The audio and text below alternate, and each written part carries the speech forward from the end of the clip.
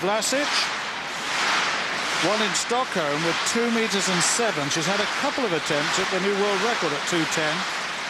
I wonder whether we shall see her do that tonight. They've had a little bit of a break since the World Championships. Caught the sleep up a little.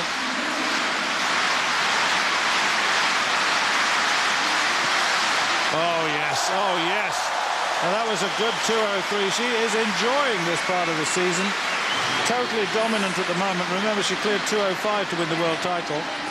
That's 2:03, first attempt. Terrific lift, terrific.